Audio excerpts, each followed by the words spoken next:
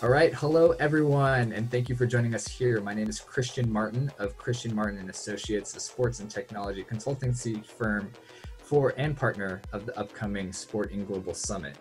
The SportIn Global Summit is a three-part virtual event bringing together the greatest minds in sports to talk about data and the future of the sports industry, and it will be kicking off on Wednesday, August the 26th.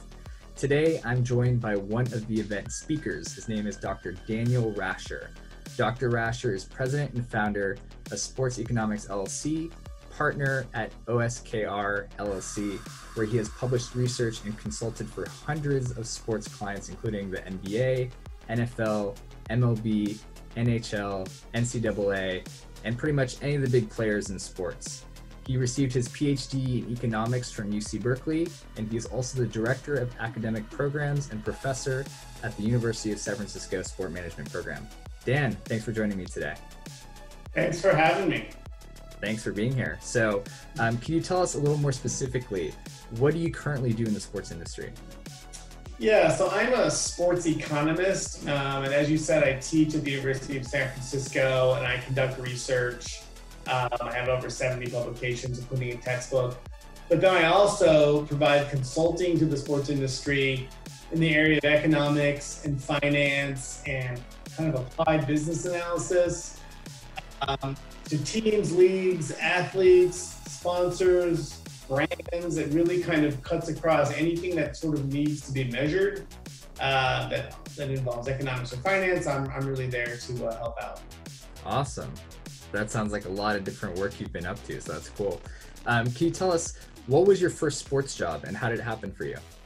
So my first sports job was in 1998. I had just begun teaching, and Bill Sutton, who some folks may know, he's one of the sort of leaders in sport management.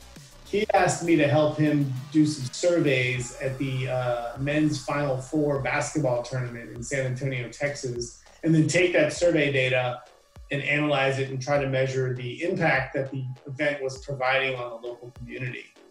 And I did that, and I really liked it.